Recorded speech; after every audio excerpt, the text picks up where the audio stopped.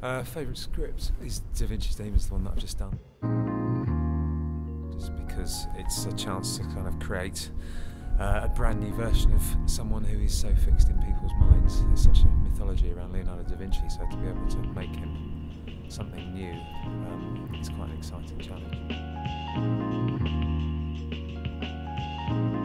Yeah, I had to learn to draw with both hands. He's ambidextrous, so I had to sort of spend a lot of time with a pair of foam nunchucks, making my left hand